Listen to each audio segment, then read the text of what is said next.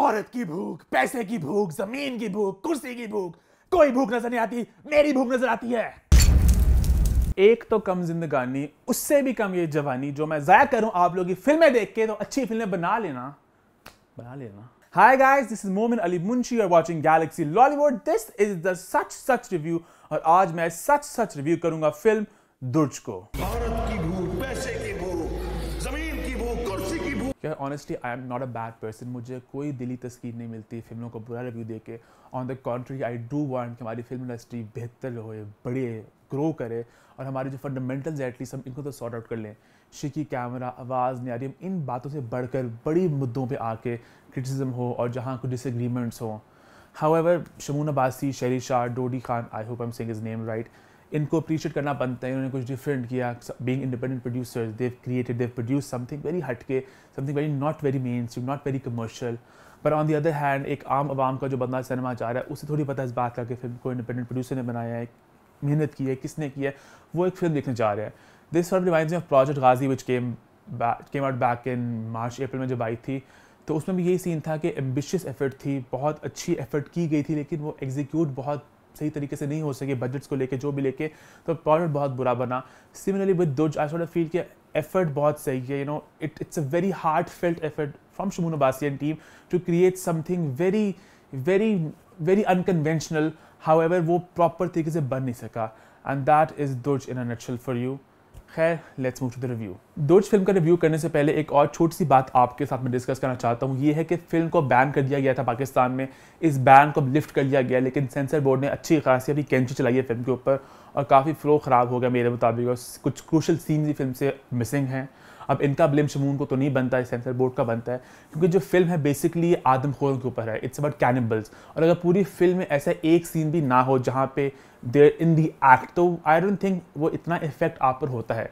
पूरी फिल्म में उनको रेफर किया जाता है कि ये आदमखोर हैं, ये इंसान खाते हैं, बट वो कब खाते हैं वो सारा प्रोसेस कभी भी दिखाई नहीं गया। नॉट इवन, मैं ये नहीं कह रहा कि आप बिल्कुल बंदा कत्ल करके उसे बोटियां काटते हुए हमें दिखाएं, but even a scene of Shamoon probably you know digging up a grave जो ट्रेलर में था उस तरह का सीन एक वैसा भी कुछ नहीं आता, तो that sort of takes away from the effectiveness of the film. More over Shamoon Abbasi एक कैनिबल, एक आदमखोर क्यों बनते हैं, इस बात को ना ही प्रॉपर तरीके से एक्सप्लेन किया गया, ना ही इस बात को एक्सप्लोर किया गया, विच इज़ पर्टिकुलरली डिसअपॉइंटिंग। क्योंकि अगर आपकी फिल्म का मेन प्रोटैगनिस्ट, मेन कैरेक्टर की बैक स्टोरी को ही सारा टाइम ना स्पेंड किया जाए तो फिल्म का मतलब ही थोड़ा सा लॉस्ट हो जाता है। मोर ओवर शमून अब्बासी का जो कैरेक्टर है वो बार बार भूख का जिक्र करता है और हमें बस इसी बात को लेकर चलना पड़ता है कि इंसान की भूख इंसान को आदमखोर बना देती है। इसके अलावा और कोई एक्सप्लेनेशन नहीं दी गई। इसके अलावा फिल्म एक non linear style of story telling को अडॉप्ट करती है, जहाँ पे कहानी फ्लैशबैक्स में पीछे और फिर आगे चलती है, but this gets very confusing and sort of unneeded eight times. एक जगह पर तो मेरे ख्याल से वो उन्होंने जो लिखा था प्रेजेंट डे और उससे पिछले वाला सीन ही प्रेजेंट डे में था मेरे ख्याल से, तो ये काफ़ी कंफ्यूजिंग सीन रहता है। फिल्म शूट काफ़ी अच्छी की गई है, सिनेमाटोग्राफी बहुत कमाल की है और कुछ सीन तो बहुत अच्छे लग रहे हैं, बट बहुत ज़्यादा एक्सट्रीम क्लोजअप्स इस्तेमाल किए गए जो बहुत ही क्लॉस्ट्रोफोबिक लगते हैं टाइम्स। कैमरा थोड़ा शेकी है सीन्स में, स्टार्टिंग में कुछ सीन्स थे खास तौर पे जो बहुत ज़्यादा हिल रहे थे।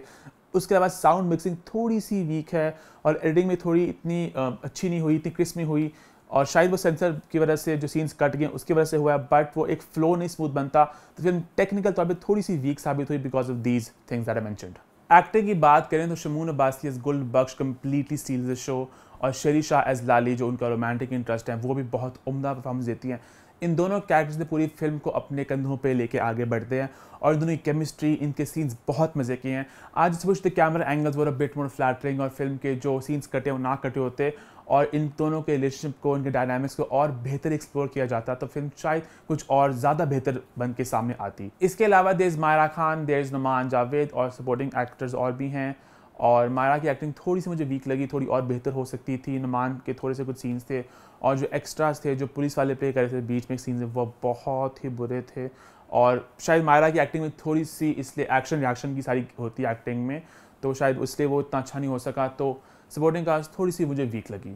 इसके अलावा जो कैरेक्टर्स के लुक्स थे उन पर बहुत काम किया गया और बहुत अच्छे तरीके से स्क्रीन पर सामने आए। शमून अब्बासी एज गुल बख्श एंड शहरी शाह एज लाली, वो दोनों कैरेक्टर्स के अंदर घुस के दोनों एक्टर्स, और जैसे मैंने इनकी एक्टिंग की तारीफ पहले भी की, लेकिन वो जो लुक था शमून का, शहरी अपने बाल शेव के इस रोल के लिए, वो गंदगी, वो जो यू कैन एक्चुअली फील के दिस वाज लाली एंड गुल नॉट शमून एंड शहरी, तो kudos to the costume department, the makeup department, कुछ बहुत अच्छे लुक्स क्रिएट किए गए। To some it all up, एक बहुत ही एम्बिशियस एफर्ट थी शमून अब्बासी और टीम की तरफ से, एक बहुत ही डिफरेंट सब्जेक्ट को उठाया गया जिस पर पाकिस्तान में तो फिल्म कभी नहीं बनी, दुनिया भर में शायद कुछ गिनी चुनी फिल्में बनी हों, but again as I mentioned इतनी कोई टेक्निकली स्ट्रॉन्ग फिल्म नहीं है।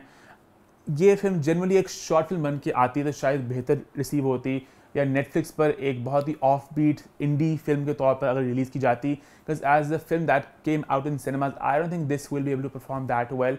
और फिल्म के जो मसले मसाइल हैं, जो खामी है जो मैंने मेंशन की, वो भी फिल्म को काफ़ी लेट डाउन करती हैं। एज अ रिव्यूअर मुझे लगता है ये फिल्म 2 और 2.5 स्टार्स के बीच में कुछ डिजर्व करती है।